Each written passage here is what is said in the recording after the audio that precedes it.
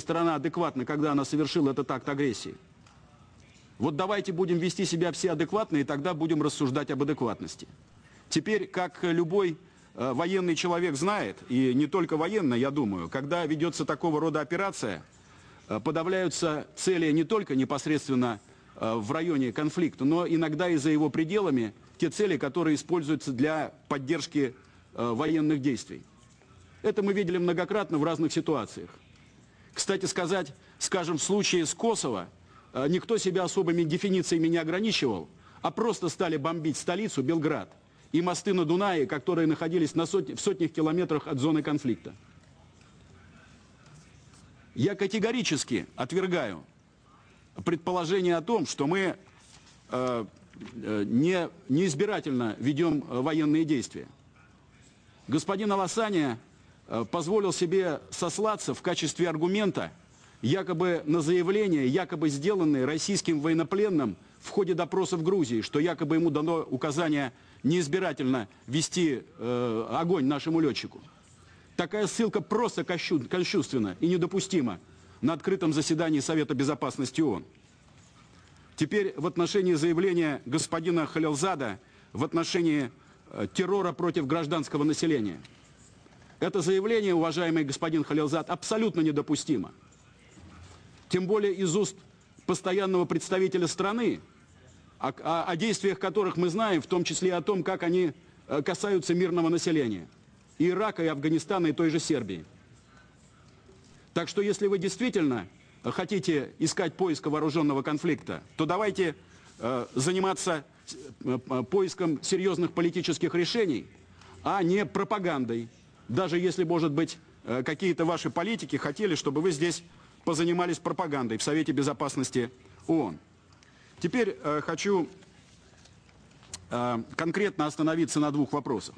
Кадорское ущелье. Ну, тут проще всего было бы пригласить абхазских представителей. Мы не раз выступали за то, чтобы абхазские представители сюда пришли и разъяснили свою позицию. Они сейчас делают публичные заявления и, наверное, здесь могли бы четко изложить, о чем идет речь. А как вы думаете, чувствуют себя абхазы, когда стирается с лица земли Южной Осетии аналогичный конфликт на территории Грузии? А разве и мы, и они не привлекали внимание к недопустимому положению в южной части Кадорского ущелья, противоречащему как Московским соглашениям 1994 года, так и многочисленным резолюциям Совета Безопасности ООН? Чему же вы теперь удивляетесь? Теперь по поводу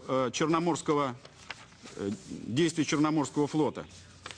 Я могу вам сообщить, что действительно корабли военно-морского флота Российской Федерации приступили к патрулированию морских пространств у побережья Абхазии вблизи зоны вооруженного конфликта в Южной Осетии. Соответствующая нота направлена грузинской стороне. Целью данной операции является обеспечение условий для защиты российских граждан, находящихся в регионе, оказание поддержки российскому миротворческому контингенту на случай вооруженного нападения на него, оказание гуманитарной помощи гражданскому населению, находящемуся в зоне конфликта. С целью предотвращения вооруженных инцидентов в районе патрулирования российских кораблей установлены зоны безопасности. Указанные действия не имеют своей целью установления морской блокады Грузии. Применение силы будет осуществляться только в соответствии со статьей 51 Устава ООН в целях реализации неотъемлемого права российской стороны на самооборону. Теперь, как же дальше быть? И какие решения, и что должно предпринять, какие решения надо принимать, и что может предпринять мировое сообщество? Ну, во-первых, тут прозвучало странное утверждение, что Россия якобы отказывается от каких-то международных усилий в этой связи. Конечно, не отказывается. И президент Медведев очень хорошую беседу провел вчера или позавчера с президентом Бушем. Наш министр иностранных дел просто от телефона не отходит, разговаривает все время с государственным секретарем США. По-моему, 5 или 6 раз за последние 26 часов, 36 часов поговорили. Сегодня 45 минут, кстати, говорили в последние несколько часов. Со всеми мы общаемся, всем объясняем, всех выслушиваем. И представителей европейских государств, и представителей различных европейских структур. Так что международное сообщество может сыграть здесь соответствующую роль. Теперь по поводу возмущения постоянного представителя Грузии, что наш президент отказался разговаривать с президентом Грузии. Простите меня, а какой же приличный человек будет с ним сейчас разговаривать? После того, что мы годами объясняли ему, что любая попытка военного решения конфликта будет самоубийственной для Грузии, что мы не допустим того, чтобы стерли с лица земли Южную Осетию и Абхазию, чтобы их выгнали за пределы Грузинской республики. Причем говорилось это с первого контакта президента Саакашвили с российским президентом и до последнего момента. И он уверял нас, как и публично международное сообщество, что у него и в мыслях и нет применять силу против собственного народа. Но это, конечно, не значит, что мы уходим от контактов с нашими грузинскими коллегами. Эти контакты продолжаются на самых разных уровнях. Например, в последние, опять же, несколько часов состоялся обстоятельный телефонный разговор нашего министра иностранных дел с министром иностранных дел Грузии. Но в чем проблема? И мы сегодня вот опять на Совете Безопасности с этой проблемой столкнулись. Почему-то вот наиболее четкое заявление по поводу там прекращения огня, каких-то миролюбивых намерений прозвучало не от постоянного представителя Грузии, а от постоянного представителя Соединенных Штатов. Вот общается министр иностранных дел Грузии с министром иностранных дел России. Наш министр иностранных дел говорит четко и ясно. То, что мы говорили и вчера, и я говорил коллегам по Совету Безопасности и публично, Грузия должна уйти с территории Южной Осетии. Грузинские войска должны уйти с территории Южной Осетии. Грузия должна заявить, что она готова подписать соглашение о неприменении силы с Южной Осетией, ну и с Абхазией. И тогда начнется сложный процесс обсуждения всех других вопросов, включая и, так сказать, выход в соответствующий момент на политическое решение, которое, конечно же, чрезвычайно будет затруднено после тех авантюристических действий, которые предприняла Грузия. Что нам отвечают? Что мы уже ушли. Так мы-то знаем, что не ушли из Южной Осетии. Там же стреляют в наших военнослужащих.